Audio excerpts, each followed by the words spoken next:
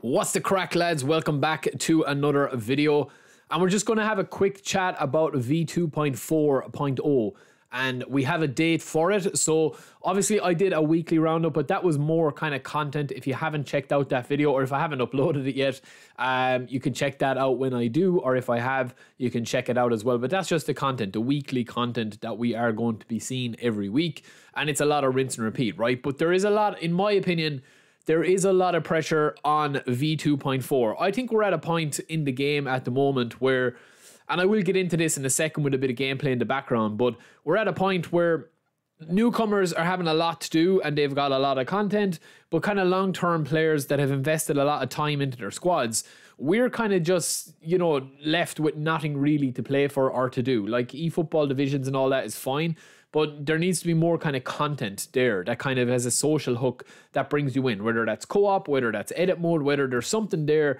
that isn't just about being, the very best player in the game, because only a selection of people can be the best top 100 players in the game. So there needs to be something to play for, whether it's a social thing or whether it's a bit of crack going forward. So Konami have officially tweeted out on their Japanese Twitter account, they say that the update of V2.4 will be delivered on February 16th, planning various updates such as campaigns, events, and additional specifications to enjoy Season 3 back to clubs even more, right? But it's down here where they talk about actual gameplay stuff, right? So they talk about, we are also updating the gameplay based on the feedback we receive from our customers on a daily basis, right?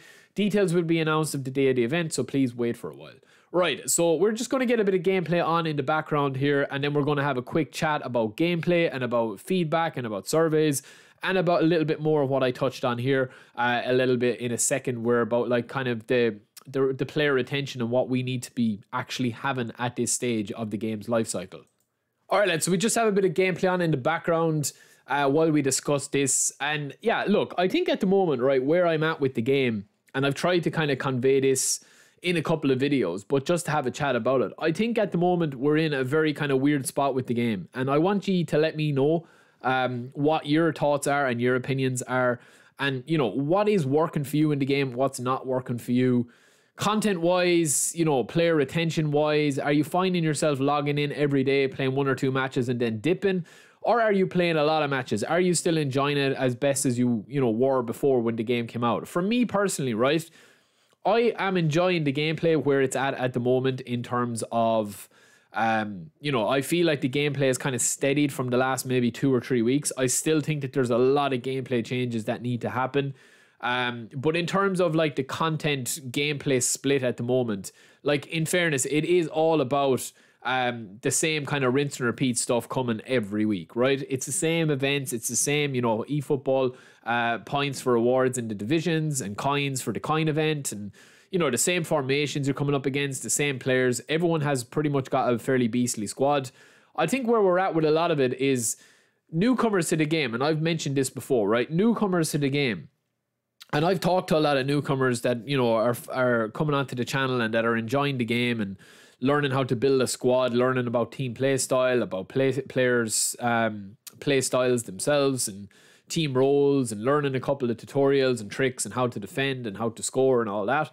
And they really enjoy the game for the first maybe 20 hours because everything is new. You can build your squad with a lot of freedom. You can buy players for very, very cheap and train them up very, very easily.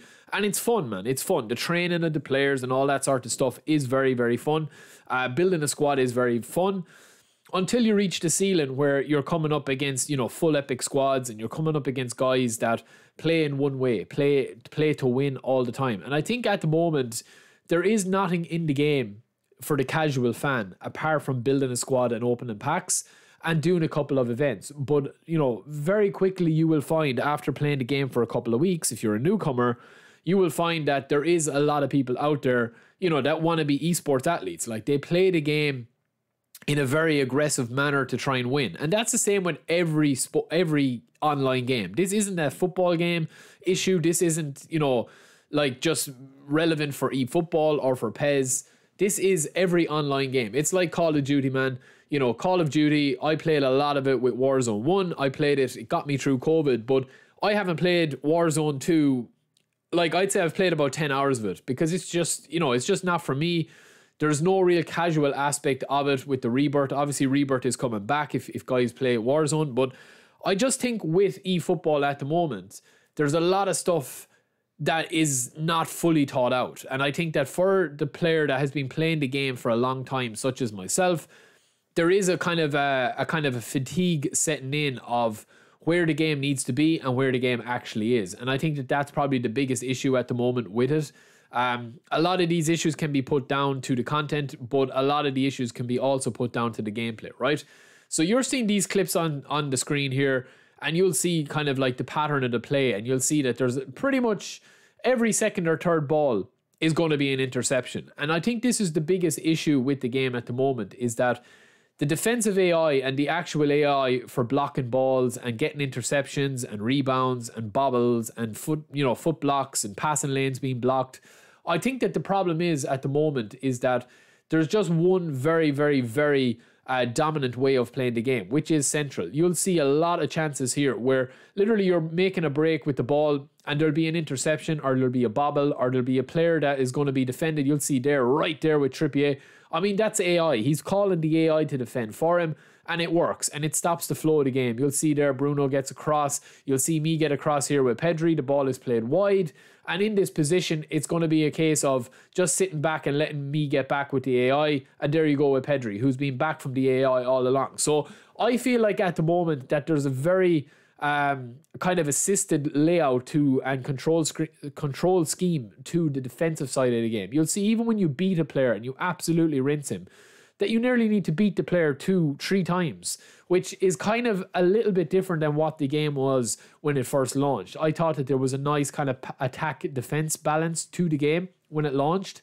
So I think with V2.4, if we are to look at that, and we look at the fact that they are, you know, taking feedback. I have given feedback. That's why I always ask you guys for feedback, right? I can only do what I can only do. I mean, I can only send on what I'm asked. If I'm asked something and I'm asked to get a consensus of people that are actively playing the game, such as you guys listening or watching this video, I can only send it on. And I think that's my biggest gripe at the moment, is that the defending is way too easy.